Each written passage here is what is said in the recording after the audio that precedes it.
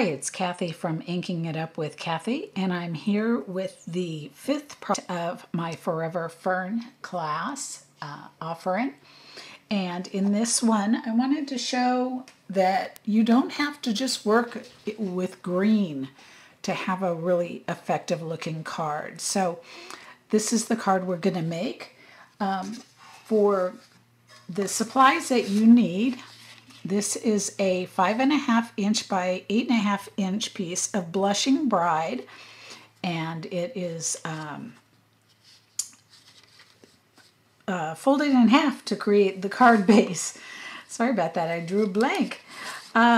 This piece is Rococo Rose, and it measures 3 7/8 by 5 1/8, and this is just a tip for cardstock saving. I actually needed die cut out of it for here in the front. So I just cut it out of the center because it will be hidden behind the vanilla. So I went ahead and just cut that out of that. So let's just go ahead and remove that real quickly. Quasi-quickly. Okay, so take those little pieces out of there. So we've got that die cut piece there now. And then for the front is a piece of Very Vanilla that measures 3 3/4 by 5. Actually, that's this one here. And then this is for the inside of the card, and it's Very Vanilla, and it measures 4 inches by 5 1/4. I've got a piece of Cherry Cobbler that all you need is a 1/2 inch by 4 inches. It looks like this is a little bit larger. It's just this was probably a scrap that I had at this size. And then a piece of Very Vanilla that measures 3/4 by 4 as well for here.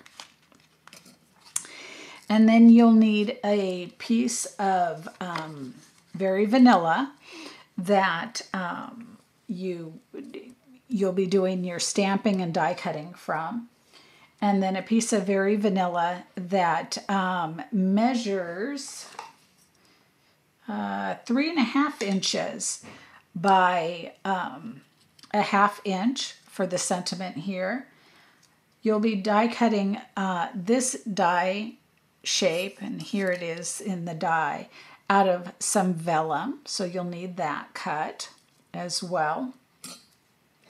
And then on the In Good Taste embellishments, you'll need this little piece here, and 3 of the little ones. This one I actually have the little, I believe those are octagons. This one I have the little X's.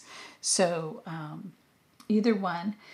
This is a bow tied with the gold twine from the Forever Greenery ribbon combo pack. And then a piece of the twine that measures about 4 inches. For inks, you'll need Blushing Bride, Sahara Sand, Cherry Cobbler, and Rococo Rose. And finally, you'll need one of the aqua brushes to do your watercolor wash. So let's do that first so that we can set that aside to dry while we're doing everything else. Okay, so I got to get the right piece. So that would be this one here. Now, when you're working with doing watercolor on either the Very Vanilla or the Whisper White, it's going to buckle. So the best thing that you can do to help is use some washi tape, and use one that's not very tacky at all, and just kind of tape it down, and then it won't buckle so much.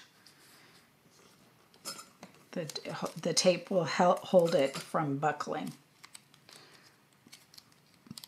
So I'm going to go ahead and tape all 4 sides. This is a great thing to do with your old washi tape that's retired that you don't have the colors for anymore, or just one that you're not a real fan of. Okay, so for the watercolor wash, I'm going to be using the Rococo Rose ink. And I've got some in my base. But the first thing I want to do, and you're going to need to do this relatively quickly, is you want to lay down some water onto your cardstock first. The problem is very vanilla, and Whisper White do absorb it quickly. The shimmer white works better for watercolor, but the coloring isn't right for us. So I'm going to do this relatively quickly. I'm going to get some water. There we go. Just like that, and then pick up my color and come back in.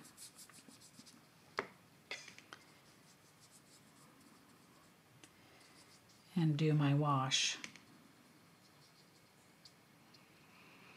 Okay.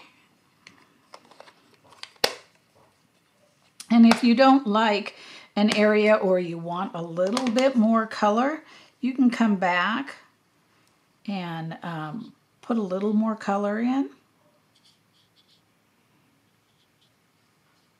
Just like that. Now here's another helpful hint for you. Cleaning, we've always learned to clean our brushes on paper and just kind of over and over and over again. Use your chamois. The chamois actually absorbs the water better than a piece of paper does, and it cleans really quick and easy, just like that, and it's all clean. So that's a tip for you, is using your chamois to clean your aqua brushes. All right, so while that's kind of sitting there drying, I'm going to move some things out of the way so we can work over here. I should have set that off to the side, shouldn't I? We're going to do some stamping on this piece here. And with our Blushing Bride, we're going to take this one here, and I need 2 of those. So I'll stamp 2 of those. And I don't know why my Blushing Bride always looks so odd, and when it first comes out, it just always looks like the wrong color. But as it dries, it comes around. Okay, and then for the Sahara Sand, I want these 2 little ones. So we'll get them over here. Whoops, he's off the end. We can't do that. So let's put him up here. Plus that wasn't a very good stamping anyway.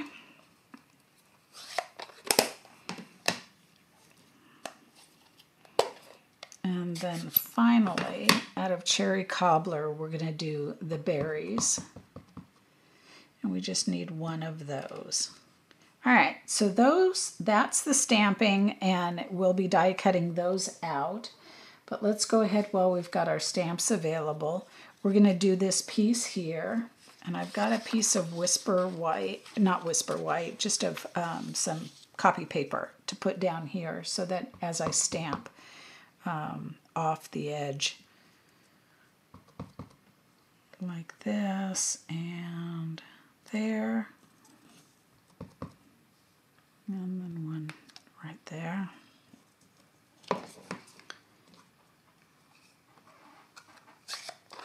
And then we'll come back in with our Blushing Bride.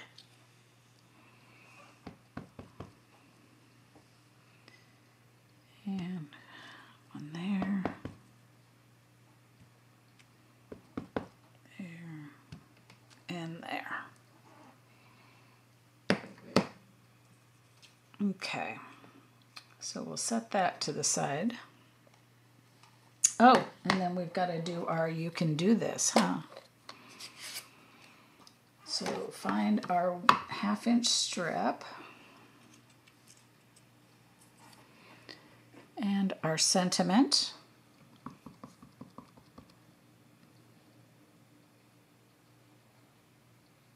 And center it just like that. Well, that's kind of going downward. Let's try that again.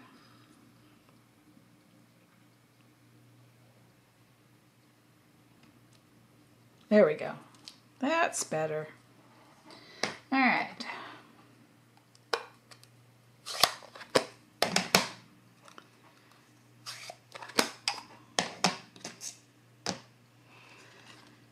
So we'll let that continue to dry while we do some die cutting here. And again, my apologies for my electronic cutter sounds. But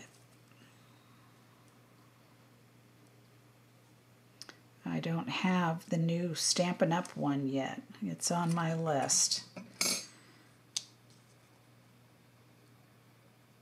So I'll continue to work with this one until I get it.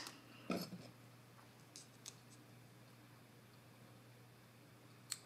I'm going to go ahead and just put those with the washi tape.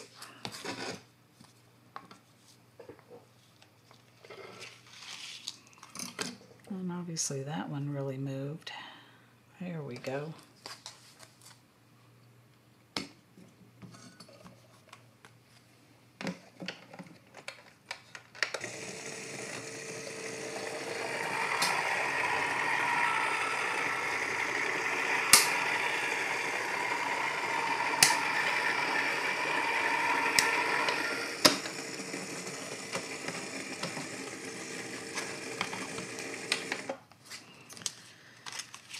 Okay, we've got that one cut and those two cut.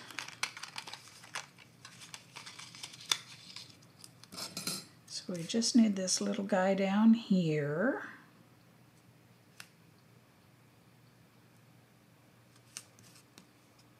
And this one here.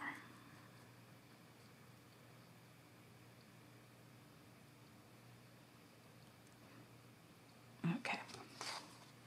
Put that back together. And that's getting close to dry. We'll go ahead and lift it off.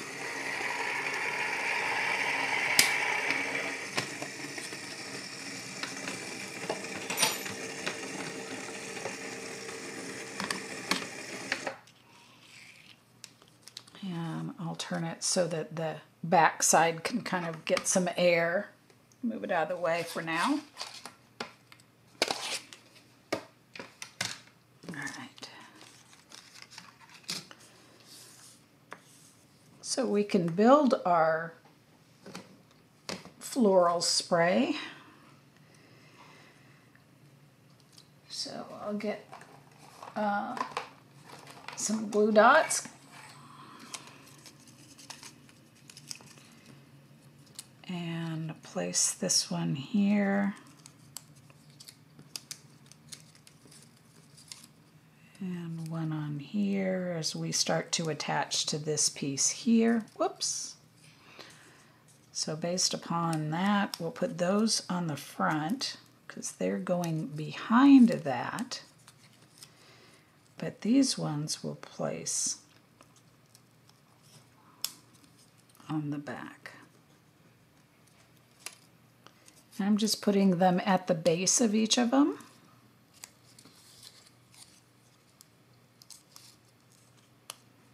Just like that. Okay. So this one will go up here. So we'll attach that about right there. And this one will go in there like that.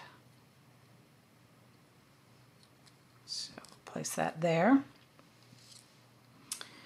Our vellum piece, where did you go? Let's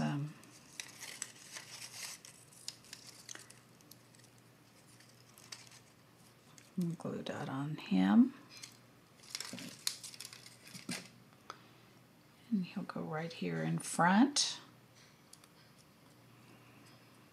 And then the cherry cobbler one, and I'm just kind of working them down now, down to this stem. And I'm lining them all up in the stem area here. Move this up. Just like that. Okay. And then this piece here,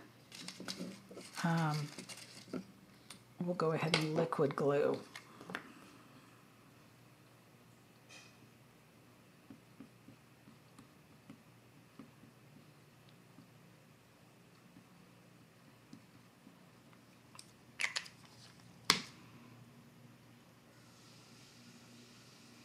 And it's going to go on there right like that as well.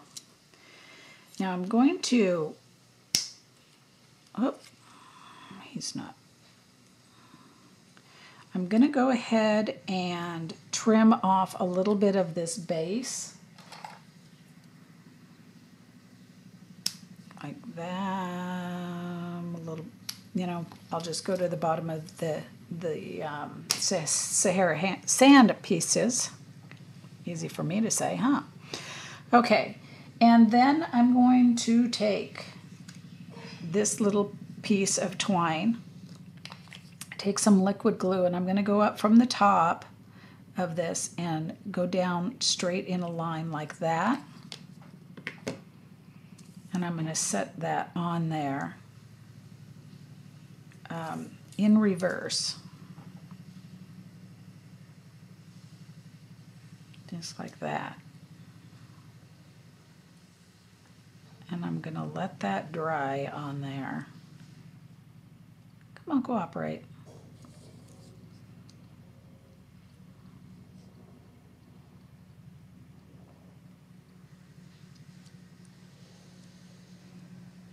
Just doesn't want to stay there. My fingers got glue. Ugh, it's not wanting to stay. Okay, let's go about this a different way. Let's use a glue dot. And I'm going to use my tweezers. The liquid glue worked on the other one. All right, and you're going to go on there. And then that's going to get pressed onto there like that. Okay, we'll set that to the side just to let that liquid glue dry. On the You Can Do This, we can get our banner, the triple banner, punch, and put that in there. And I don't want it way back here where the words are. I actually want quite a bit of a banner at the end. So I'm just going to have just a tiny bit punched off on either side. Just make sure you're centered and have about the same amount punching off of each side. There we go. If you don't have a punch, you can always just use your scissors and snip them. Okay, and then we're going to get the Rococo Rose ink out again. And I'm just going to take a sponge and lightly sponge the outside edge.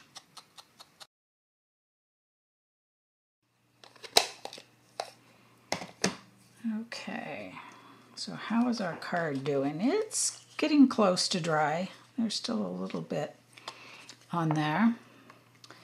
So let's take a look at the inside, and we can go ahead and assemble it. Let's just do that. So the I'm Here If You Need Me stamp is in Cherry Cobbler.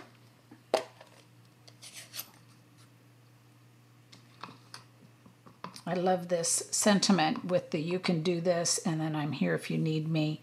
For anybody undergoing, cancer treatment or other sorts of challenges. And I think I want to soften this a little bit, and how I'm going to do that is with that sponge in the Rococo Rose. And let me bring back that paper. And I'm just going to have just a little bit. And along the base here, I'm going to just put a little bit of color. Just to soften that just a little bit.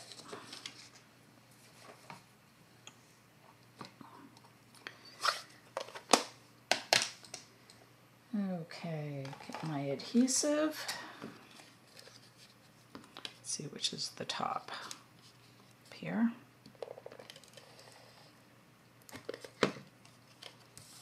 And that will go along here.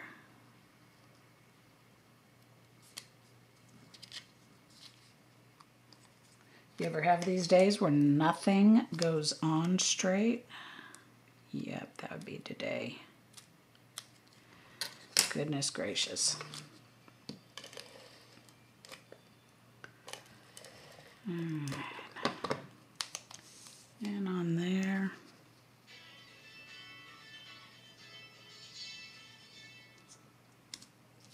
That goes there. Go on the inside of my card.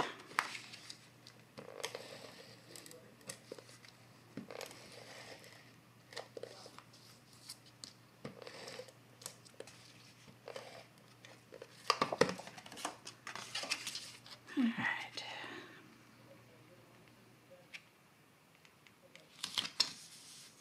Okay. All right, the outside of the card, we'll get our matting. And this piece here. And I'm going to decide which way I want it. I think I want it this way.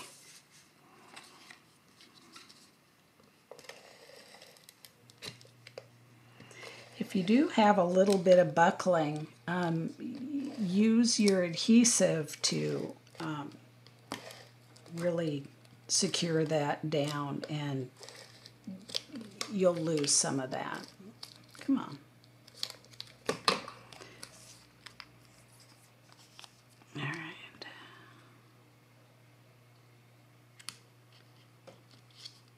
So we'll put that down on there like that.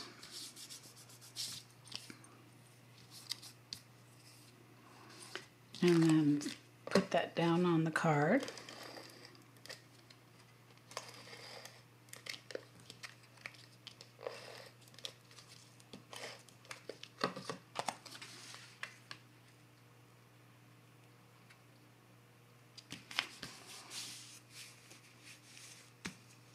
All right, so let's go back to this, guys. So we've got this on here.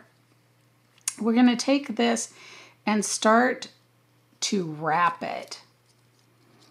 And I'm going to hold it here at the base of this wood piece. And I'm going to wrap it a couple of times, and then I'm going to start to come down. My apologies, that's my husband's phone going off. And I'm going to wrap to the bottom of it. Once I get to the bottom in the back, like that, I'm going to take another glue dot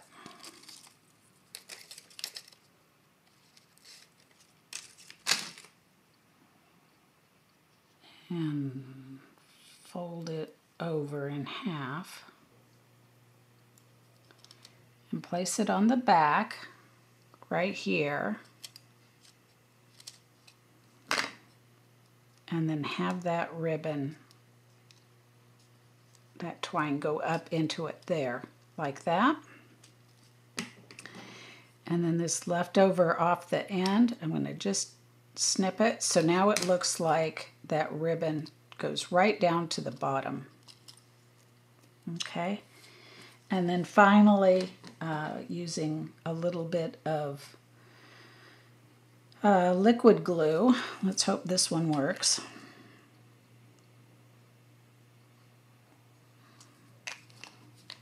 at the top, we'll place our bow right there at the top of that wrap. Just like that. Now this whole thing is going to get attached with some dimensionals. So I'll place dimensionals at various locations. And it'll go up here like this.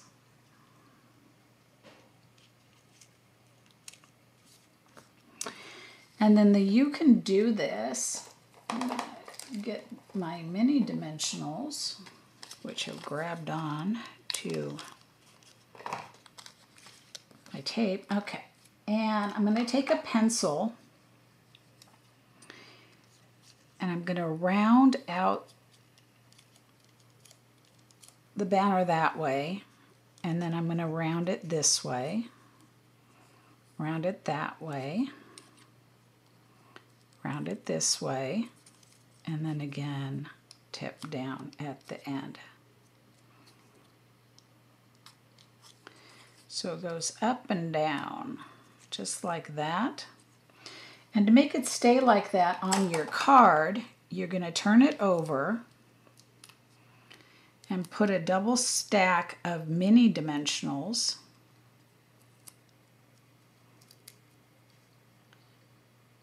in here. And we'll do the same at these ends.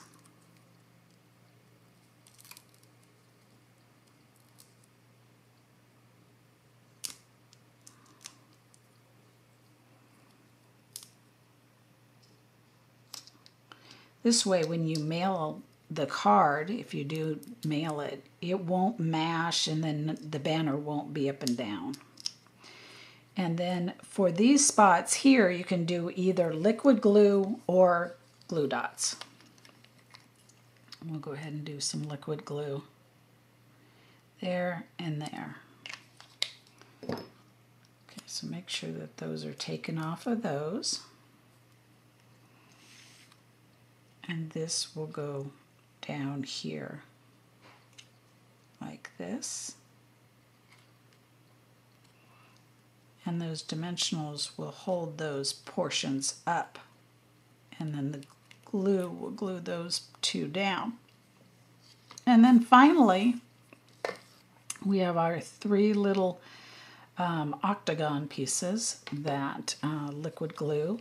So I'm going to put one here. And I think one over here. And then one down here. And there we go. There is the fifth in my series for the Forever Fern class.